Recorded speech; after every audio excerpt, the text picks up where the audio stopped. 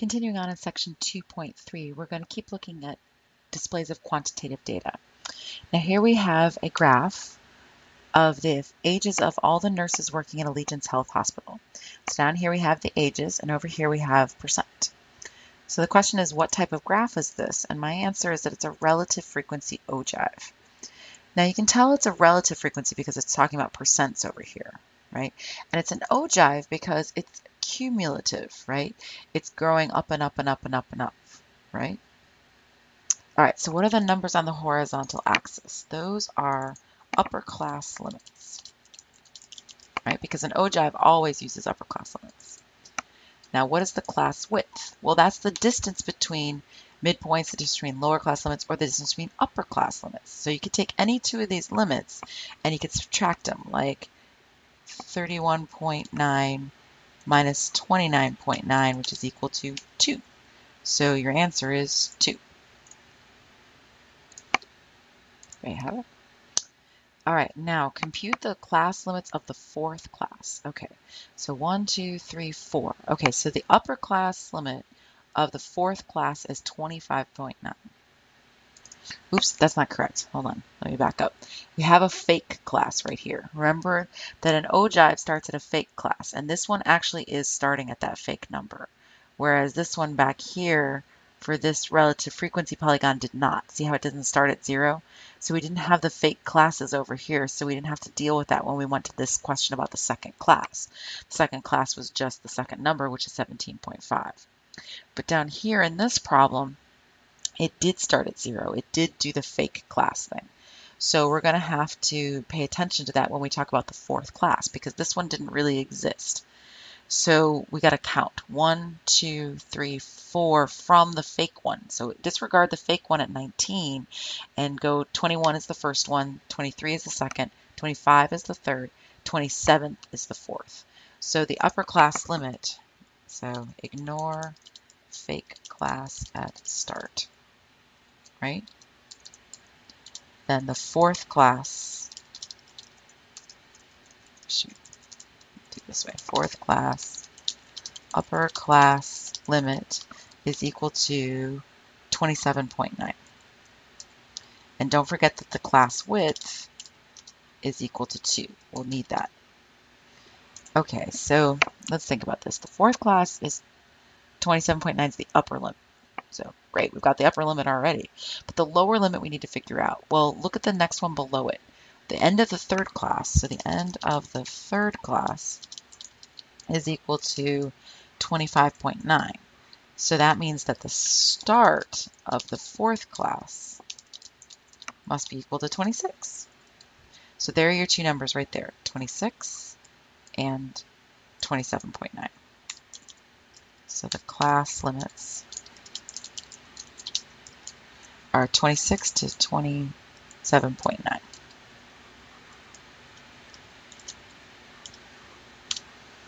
And there you have it. All right, now what is the age range of the oldest nurses at the hospital? Okay, so the oldest we have right here is 55.9 right here. So that means that we have to do that same argument we just said. So the oldest upper class limit is equal to 55.9. Okay, so that's the upper class limit right there. Done. And then we need the lower class limit. So then the lower class, or excuse me, let me put it this way. Upper class limit of the class right before is 53.9. And that means that the lower class limit is 54, right? Because you could just go up by just a tenth, right, to get that next lower class. So that means that the age range is 54 to 55.9.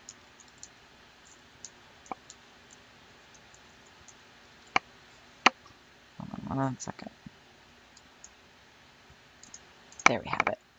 So the age range there would be that last class, but it ends at 55.9 and it starts at 54. It starts right before this one begins, or that one, right after that one ends. Sorry. All right, now what percent of nurses are at or below 40 years old? So the closest we get to 40 is 39.9, so right here. So I'm going to go straight up, and there's the dot right there. So I can actually see what it is because I actually have the graph here. So if I let my mouse kind of hover over it, I can see, and you can see on the picture right there, maybe it's 48.9%. But of course, you didn't really know that, but you can kind of see it's just a little bit shy of that 50% mark. So you'd guess about 49%. Okay. Then 70% of nurses are below what age? All right, so now we take the 70% line, go straight across until you hit the graph, and it's right there. So it's about, and then go down, 45.9, so about 46 or so.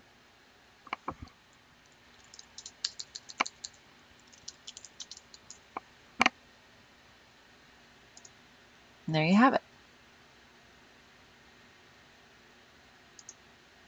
All right. Oh, and before I take a walk away from this, hopefully you might realize what it is you're actually looking at. There's another word for this kind of graph.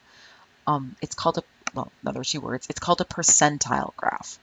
So if you've ever had little kids and they've gone to the doctor's office and they'll say, well, your child's in the 50th percentile for height or whatever. What they're doing is they're looking at a bigger version of this, and we will run into that again in chapter 3. So what you're doing is you're taking the percent and they're going across, or they're taking the child's height and going up and then figuring out what percentage that is, which is far more likely, right? So that's what you're looking at when you're looking at those graphs in a doctor's office. They're called percentile graphs, and that's what an ogive really is. A relative frequency ogive is really a percentile graph, and that will come back to you in chapter 3. All right, so let's do our last graph for section 2.3.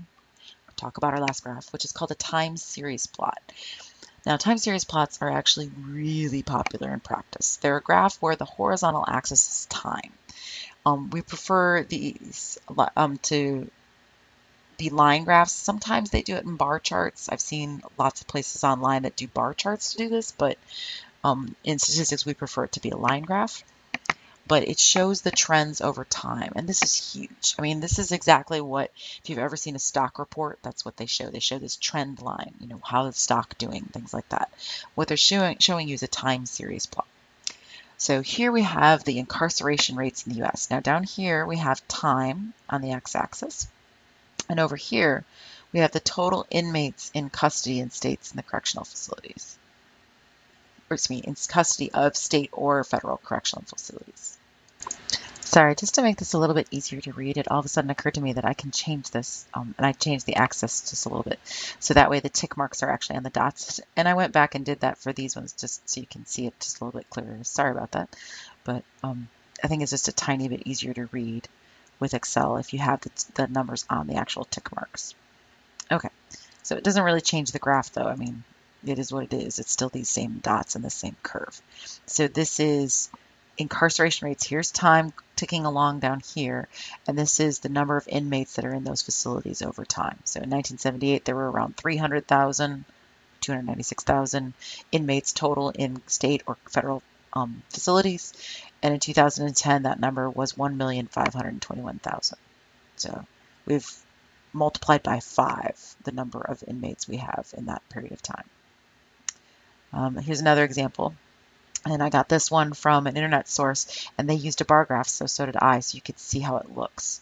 And sometimes they'll make it so the graphs get close to touching. Usually they don't bother having them touch because it's not technically a histogram, but you know, the bars might touch, the bars might not touch. It's not really relevant because it's not really appropriate to draw a bar graph for this, but a lot of people do because the trend looks more distinctive this way. So there you have it. This is, by the way, the true number. This is estimated number of occupational hepatitis B infections among U.S. healthcare workers from 1983 to 1999. And you can see that they made huge leaps in the early 90s with training and, I imagine, treatment for hepatitis B in U.S. healthcare workers. And also, hopefully you imagine how popular this type of graph is for any organization that wants to study things over time. Obviously, big in healthcare, big in business. You know, people want to know what's the trend, and these graphs show those trends. All right, we're done with that section. I'll see you back here for section 2.4. Ooh, except before I go, I'll just say I'm going to change this because, of course, when we put in titles, of course, we want them to be appropriately capitalized. And usually we want some kind of title over here. So let me just throw in an axis title just so you can see. This would be number of workers, right? Which means automatically this is sort of a frequency time plot because you're looking at the number of, but there you go.